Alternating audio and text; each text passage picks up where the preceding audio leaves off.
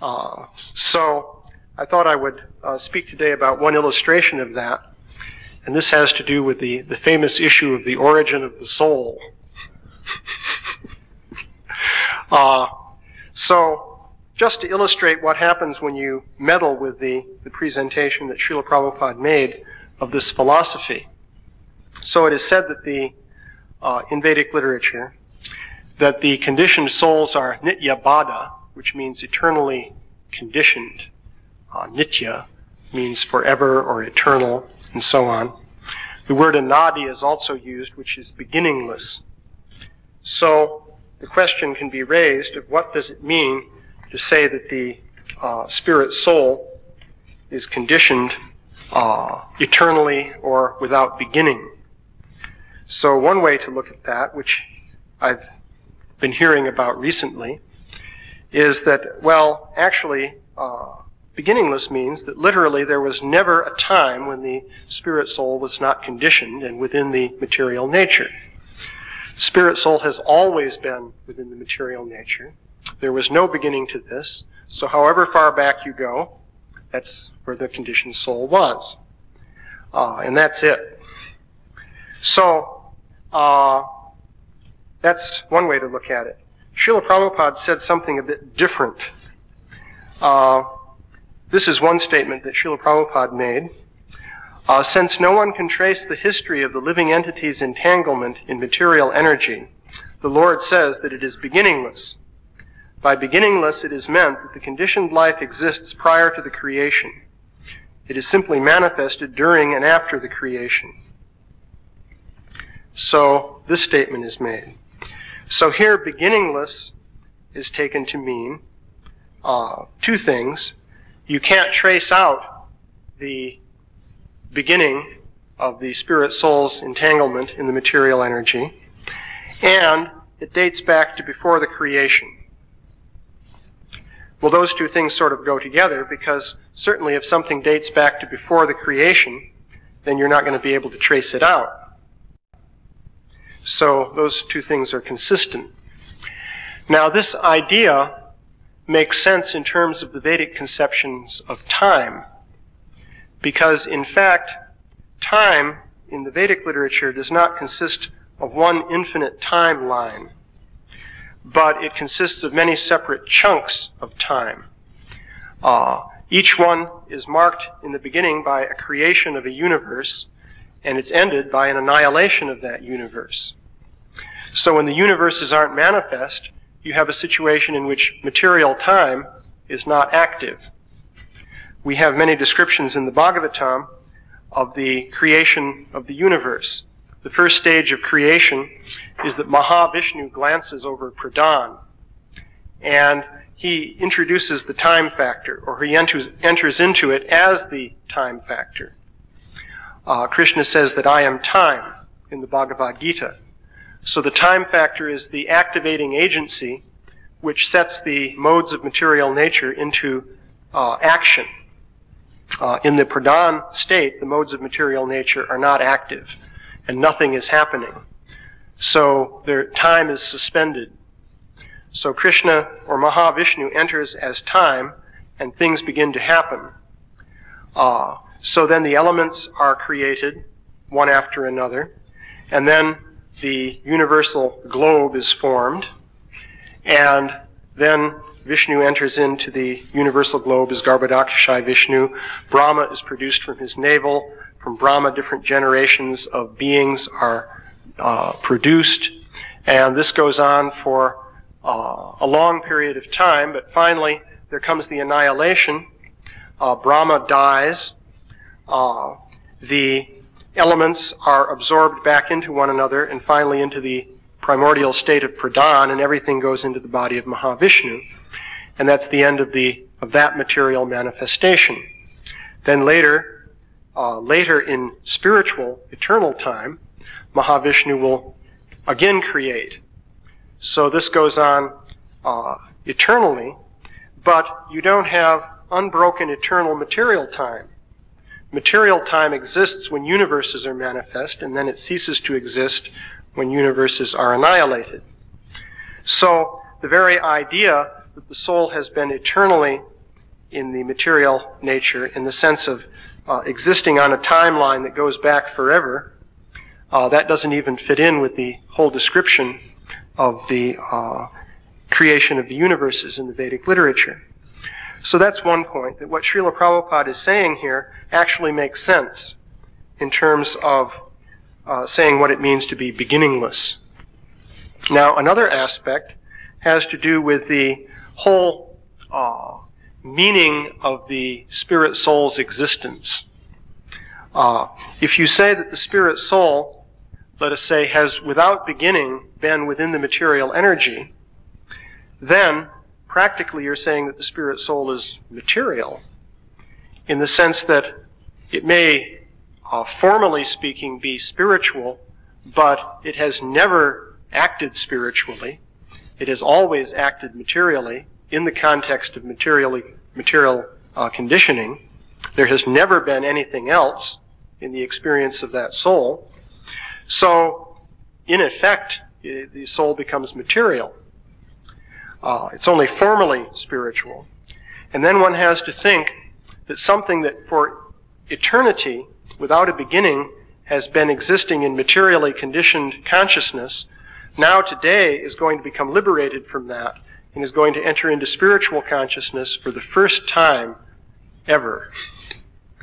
And that becomes a little bit not plausible. How is it that something that has eternally been conditioned materially is now going to suddenly do something totally different? It's going to enter into a spiritual state. So, Srila Prabhupada has given a different account of what happens with the spirit soul.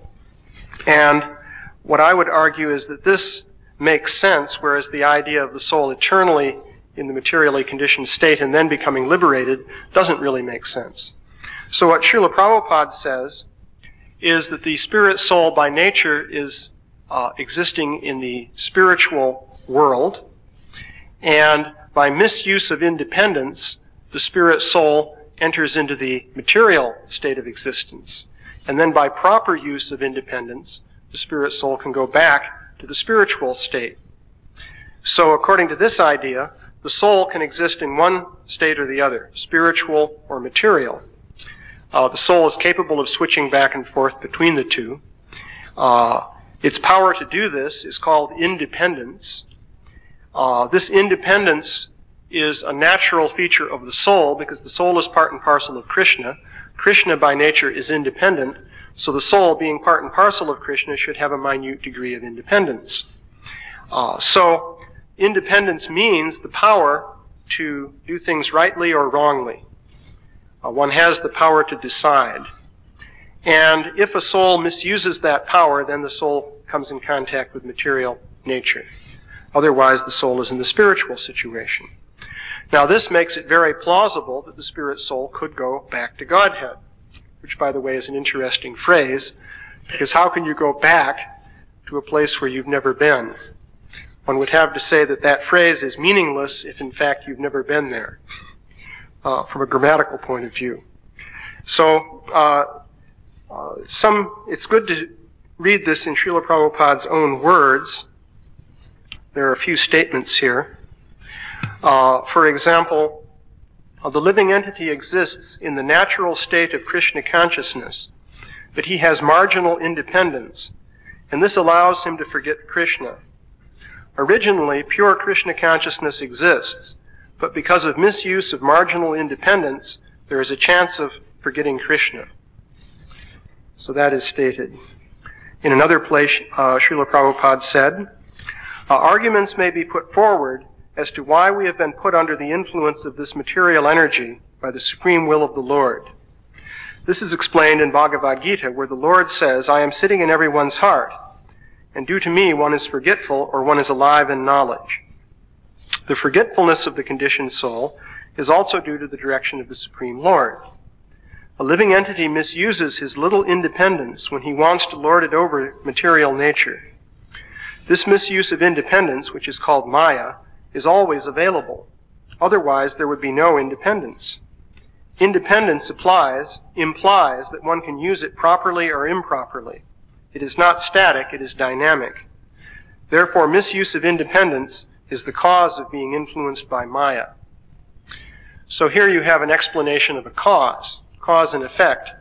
Why are you influenced by Maya? Well, it's due to misuse of your independence. According to the idea that you've eternally been in the material world, if you say, why are you under the influence of Maya? Well, there's no answer to that question because you've always been under the influence of Maya. So there's no question of that being caused because it's always been there. Here's another one. The spirit soul, the living entity, has no death, for he is eternal and inexhaustible.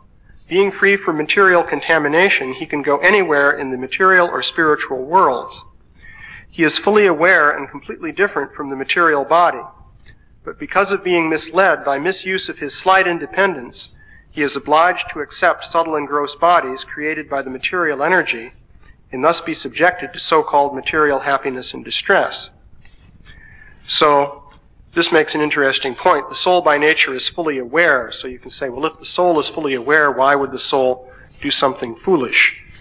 Well, independence is there. So even if you're fully aware, you can misuse your independence.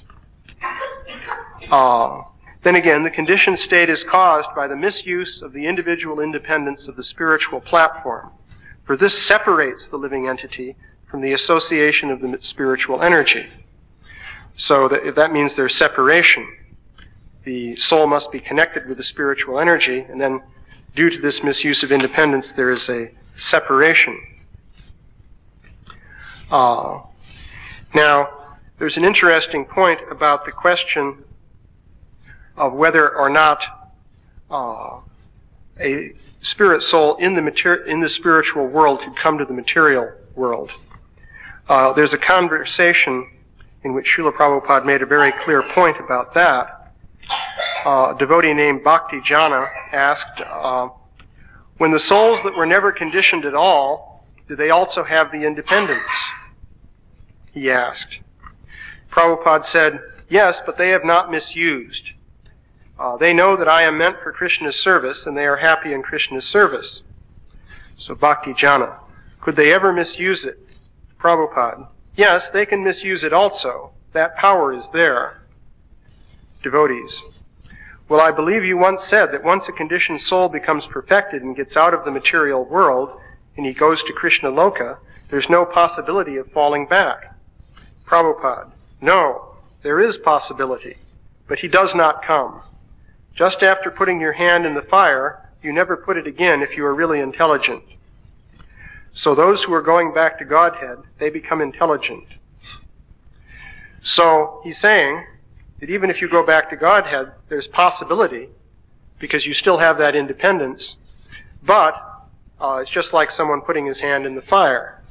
If you're intelligent, you're not going to do that again. And apparently you don't get to go back to Godhead unless you become intelligent. Presumably those who go back are intelligent. So, let's see. Oh yeah. Well, here's another, this is a verse in Bhagavatam. The Brahmana continued, my dear friend, even though you cannot immediately recognize me, this is from the allegory of King Puranjana, even though you cannot immediately recognize me, can't you remember that in the past you had a very intimate friend? Unfortunately, you gave up my company and accepted a position as enjoyer of this material world. So the dear friend is Krishna here. So he's saying, you gave up my company and accepted a position as enjoyer of this material world. So that's in the Bhagavatam, and in the purport, Srila Prabhupada said, the natural position of the living entity is to serve the Lord in a transcendental loving attitude. When the living entity wants to become Krishna himself or imitate Krishna, he falls down into the material world. Or again he says, by misusing his independence, the living entity falls down from the service of the Lord and takes a position in this material world as an enjoyer. That is to say, the living entity takes his position within a material body. So you have the definite idea of a process. which results in one's coming to the material world. Let's see, one more. This is the one regarding taking a life as Brahma. It stated, both the Lord and the living entity, being qualitatively spirit-soul, have the tendency for peaceful enjoyment. But when the part of the Supreme Personality of Godhead unfortunately wants to enjoy independently, without Krishna, he is put into the material world, where he begins his life as Brahma and is gradually degraded to the status of an ant or a worm in stool. So, that is stated. Oh, this is in the 9th canto, chapter 24, text 58. So,